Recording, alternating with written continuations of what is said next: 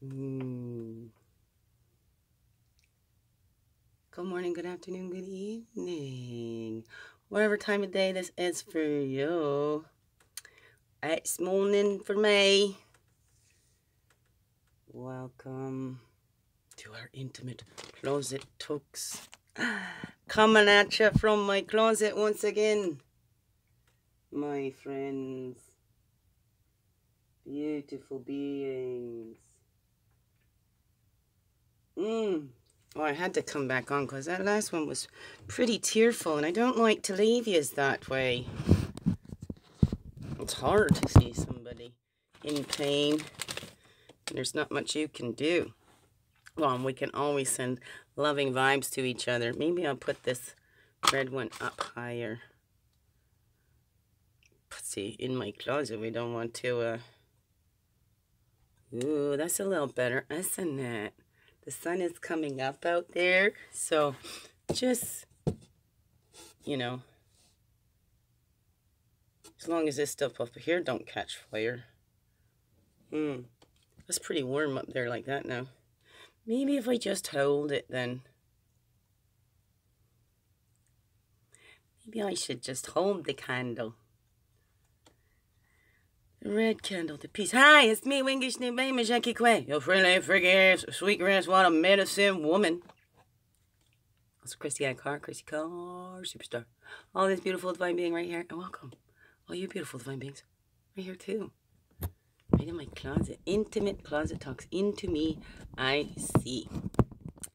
So, yesterday, I became the mum of 2 adult mans.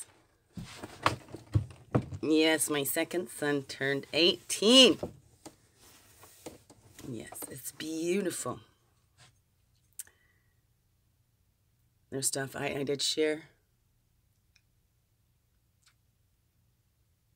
That's what I shared about the last time, wasn't it? Opening up about the stuff with my dad. But we have to feel it to heal it. So I've been practicing feeling those feelings I just wanted to avoid.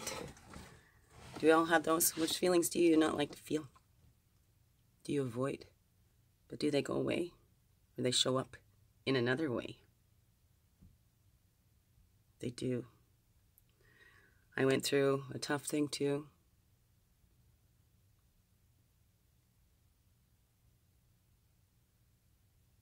I had to go right into the grieving. Because that's healing. There ain't nothing wrong with me for feeling and the grieving to say that you loved. I did love, and I've trusted the wrong people. Maybe it's not the wrong people. Maybe it's the wrong time or whatever. We all got to heal our own stuff. And if we haven't, we're going to project it on others, maybe. Do you see how you project some stuff? Is there some things you thought you looked at differently? I don't know. But I know, Sharon, that's something new for me because I'm always like, I'm okay. I don't want anybody to worry. Well wishes, please. You know. But if we don't put it out there and share our vulnerabilities, nobody's going to know we need help, right? And the help comes when we're connecting with each other. I'm having a hard time holding this. I want to take a sip of my hot chocolate. My hot chocolate. I don't want to knock over the yellow candle. That one's taller, so I couldn't put it on my shelves in my closet. Quite the mess in my... Well, it's not too bad. It's a closet with shelves. I got books on it and stuff. And a mirror back there, too, so I can sit here and do my within work. Go to the closets and pray, right? What about the skeletons in your closet? Whoops. Ew. Ha.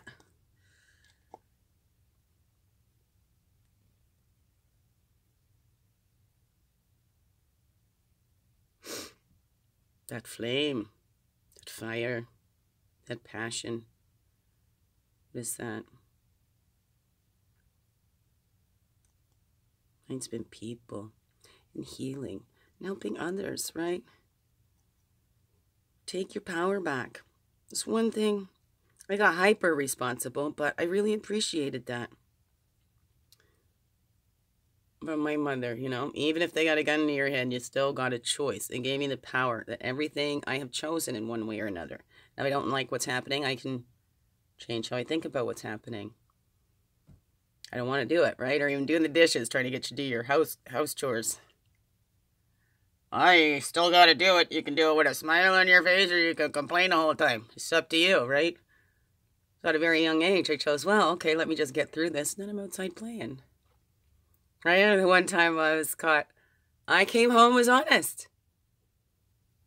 Or somebody told on me, so I said, yeah, I had a cap full. At the neighbor's house, I had a cap full of alcohol. I can't remember what it was.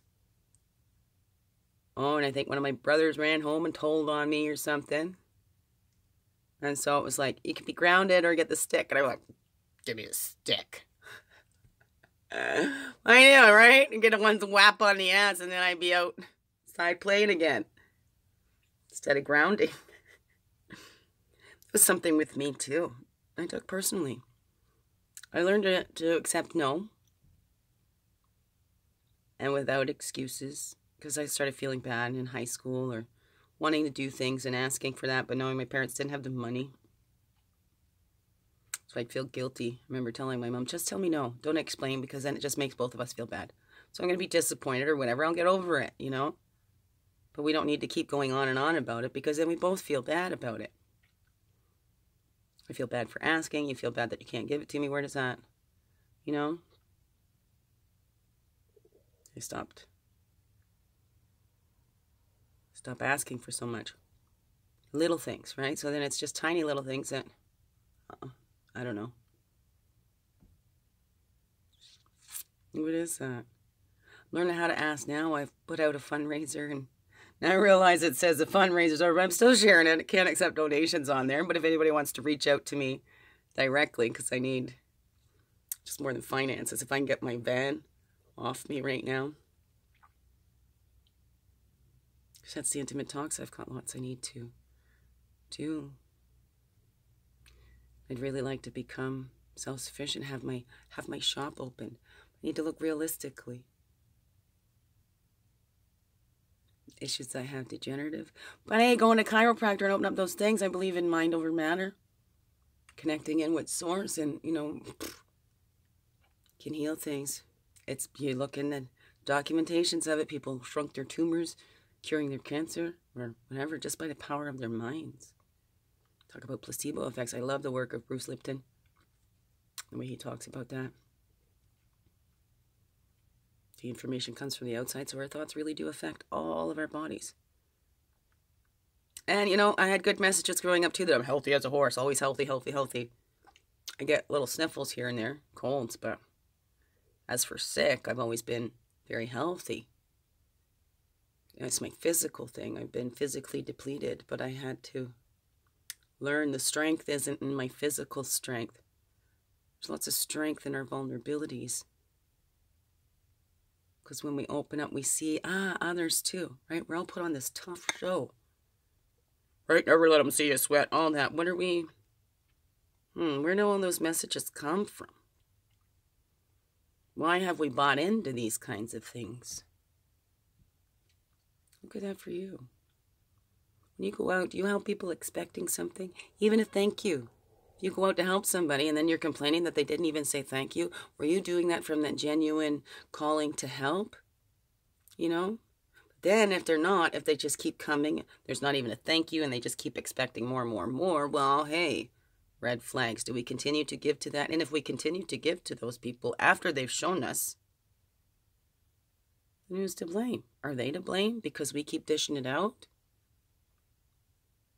Or how about we not look for blame and not feel ashamed? And look, this is practice boundaries then. Because I feel drained, I'm not going to continue to give to this one. They just seem to keep taking it and not doing anything to help themselves with it.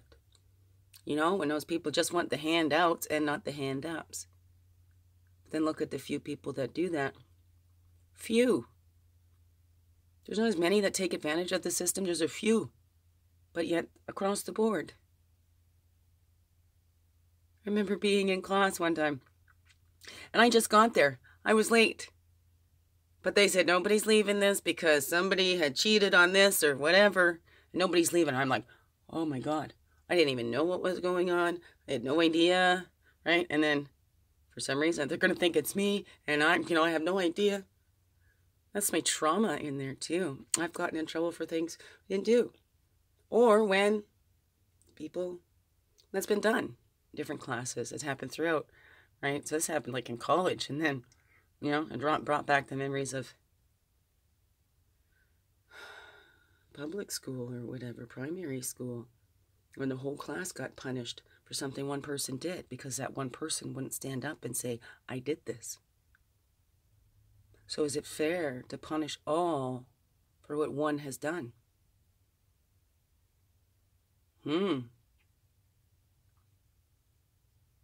I don't know, Jesus has flashed through my mind. Can we forgive them all for what one has done, right? One and done. It is finished. What is that? I don't know. Do we all keep trying to sacrifice like Jesus? To walk like Jesus, I don't think it means to sacrifice your life like Jesus, because it's not needed, If you believe in that, that's already done. To appreciate and to walk the way it said that he walked, in love, in light. You know what? It wasn't always about the peace, right? Anybody ever read that one or see that thing in there where he flips the tables at the marketplace and he's some accounts say he was flogging the people for turning the church into a marketplace, making it about money. That even the holiest, I claim to be the holiest of holy, just about the money. They don't live in humble means, no. So look at that, right? But yet they're like, they preach and yes, live, give away all, sacrifice all. Yeah, give it all to the church so we can live on it. I mean, what a bad name that's gotten. I don't believe in one way for each person. That means many different ways to the same place. But we're all on our own personal journeys. Not all of our life lessons will be the same. Or maybe they will, but they'll come about in different ways. What do you think about that? What is it that you believe? What beliefs have actually helped you in your life? What beliefs have hurt you? Because it's their thoughts. You see, nobody breaks my heart. I break my own heart. It's the expectations I had. Sure, many made promises. I chose to believe. Chose to believe even when something inside of me said, Even if they really want to, this ain't going to happen. What is that? What if you chose to believe that have helped you in your life? What if you chose to believe that has hurt you? Are you able to ask for help? Are you able to show your vulnerable side? Do we practice that and show it to the other ones for self-sabotage? How are you self-sabotaged? Because we need to begin within and look at those things, first of all. And feel, to heal. And instead of feeling sorry for people, instead of having pity, because then that kind of puts you above. You're kind of looking down at somebody if you're feeling sorry and pitying them. Send them well wishes. See the humanness.